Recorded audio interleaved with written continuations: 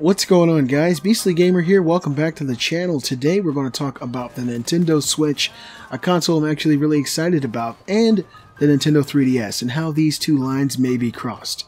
The Nintendo Switch is a handheld console hybrid, and the 3DS is Nintendo's flagship dedicated handheld with over 80 million sold. So, is the Nintendo Switch going to usurp some of that fan base and some of that mind share of the 3DS?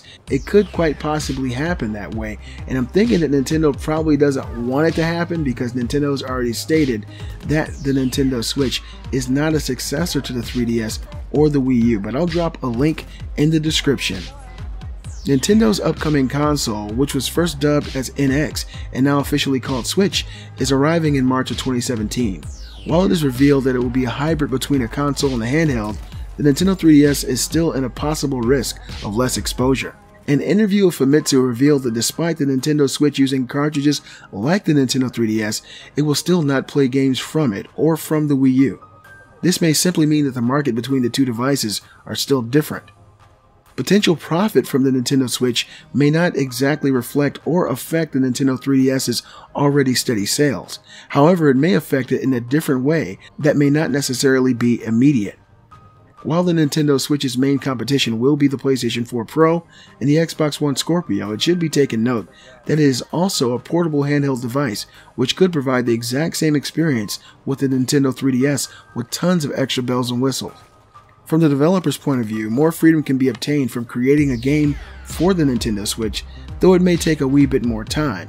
Still, with an investment of such, the handheld gaming experience could greatly be improved so much that it could surpass what the PlayStation Vita has to offer. In an interview, the company made the clarification that the Switch is by no means not a direct successor to either the Wii U or the 3DS. While there are unconfirmed reports from a source from Reddit regarding a separate 3DS successor, the Switch may still be regarded as a quick and immediate fix, especially with the vastly expanded features.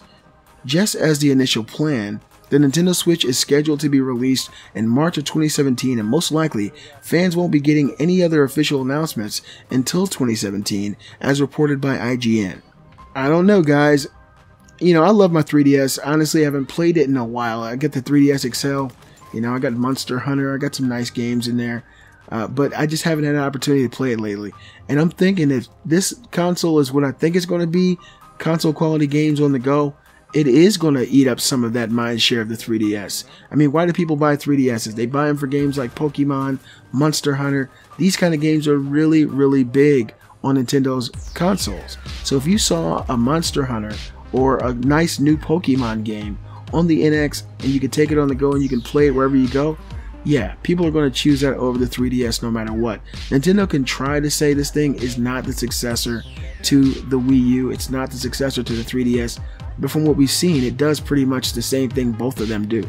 It has that tablet design of the Wii U, it has graphics that are superior to the Wii U, and it's portable like the 3DS, and of course the libraries are all going to go on this thing. So I don't know if Nintendo's planning to actually have a 3DS successor, because if that's the case, they're going to have two handhelds on the market at one time, and they're both going to be competing with one another.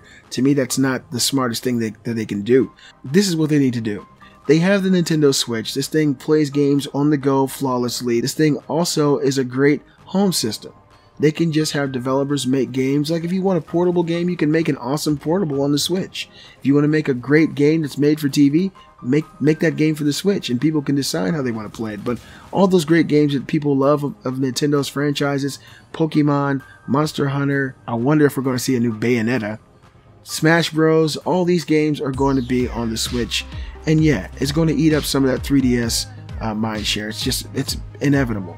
I mean, once March hits, nobody's going to buy any more Wii U games, and more than likely, people who are really big into the handheld gaming ecosystem are going to gravitate directly to this Switch. You guys let me know what you think in the comments.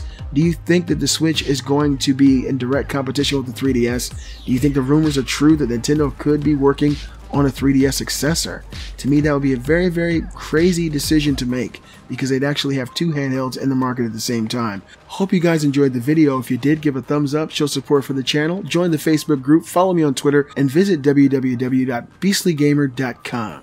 I'm the Beastly Gamer, and I'll see you guys next time. Let it go.